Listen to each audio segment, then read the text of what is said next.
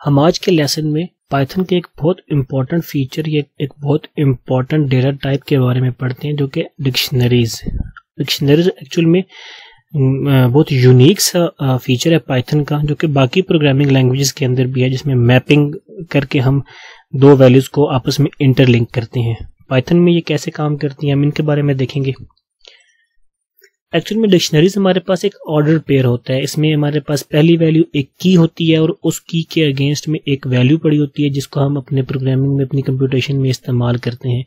Actual में data को एक प्रॉपर तरीके से अलाइन करने के लिए हम इस डिक्शनरीज को इस्तेमाल करते हैं, ताकि हमें इन फ्यूचर अगर उनमें से किसी डेटा आइटम को सर्च करना पड़ जाए तो हम इसे बहुत ऑप्टिमाइज और इजीली वे में सर्च कर सकें। इसमें हमारे पास की और वैल्यू दोनों एक साथ चल रही होती हैं। हर वैल्यू के लिए हमारी एक स्पेसिफिक की होगी।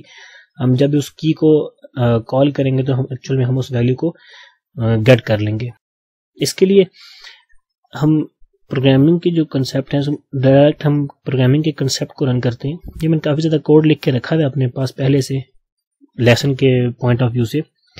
सबसे पहले एक एम्प्टी डिक्शनरी कैसे बनाई जाती है। हमारे पास एक डिक्शनरी और उसके आगे हमारे पास करली ब्रेसेस दो लगी होती हैं, और that is our simple declaration of a empty dictionary. इसे मैं रन करूंगा तो उसने मुझे एम्प्टी डिक्शनरी प्रिंट आउट कर दिया कि this is our empty dictionary. अगर मैं इसी डिक्शनरी के अंदर कोई वैल्यूज असाइन करना चाहूँ इसको, तो वो असाइन करने के लिए मेरे पास दो तरीके हैं। सबसे सिंपल है कि डिक्शनरी और करली ब्रेसेस के अंदर सबसे पहले मैं उसकी की वैल्यू पास करूंगा, कॉलन आगे कोमास के अंदर वो वैल्यू जो मैंने इस की के अगेंस्ट में मैप करवानी है, मतलब मैप से मुराद अलाइन करवानी है। इस की वैल्यू क्या है, पाइथन है। इसी तरह नंबर 2 हमारी की है, उसकी वैल्यू है 4। नंबर 3 हमारी की है, उसकी वैल्यू है लेसन। इसी तरह जब मैं इसको प्रिंट करूंगा तो वो मेरे सामने डिक्शनरी की कीज और उसकी वैल्यूज एक साथ मेरे सामने प्रिंट होकर आ जाएंगी। सेम इसी तरह अगर मैंने डिफरेंट तरह की ये सारी इसमें कीज, अब ये भी इंटीजर की है, ये भी इंटीजर की है, ये भी इंटीजर की है, और उनके अगेंस्ट में क्या पड़े हैं, हमारे पास स्ट्रिंग्स पड़ी हुई हैं हर की के अगेंस्ट में। अगर हमारे पास मिक्स वैल्यूज आ जाए, लाइक ये नेम को हम एज अ की इस्तेमाल कर रहे हैं, इस की के अगेंस्ट में वैल्यू क्या पड़ी है, इमरान।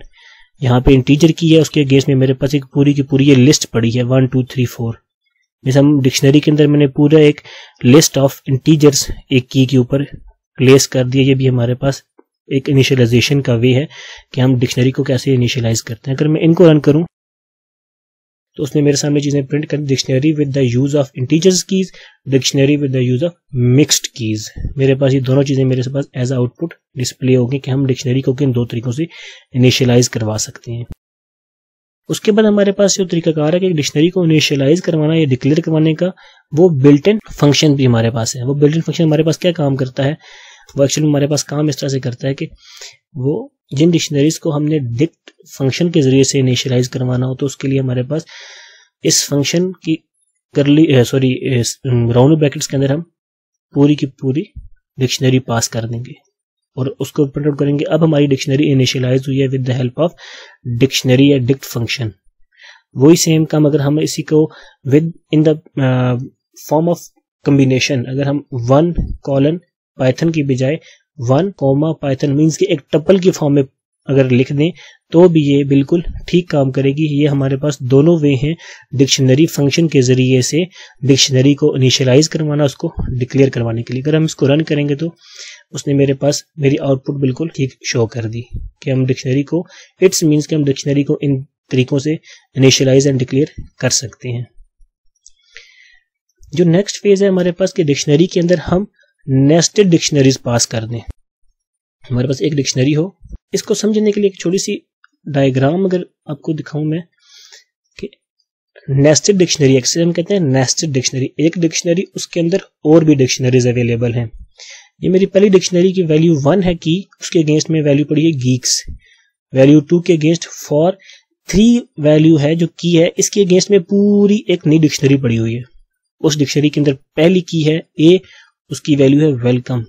अंदर सेकंड की है बी, उसके अंदर 2 एंड सी के ऊपर गीक्स। ये मैंने नेट से कॉपी की है एक्चुअल में, एक गीक्स फॉर गीक्स पोर्टल से। ये हमारे पास इसकी, अगर हम नेस्टेड डिक्शनरी के बारे में देखें तो हमारे पास उसकी आउटपुट कुछ इस तरह से आएगी।